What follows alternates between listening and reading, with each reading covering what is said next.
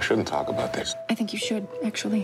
One film breaks the silence. I was 11. He was a priest. This was like God showing up. How do you say no to God? One film moves us with the truth. I probably shouldn't even be speaking to you. There was a lot of pressure to keep quiet. This is how abuse happens. The whole town just looks the other way. One film makes a difference. We're gonna tell this story. We're gonna tell it right. That's the only thing that will put an end to this.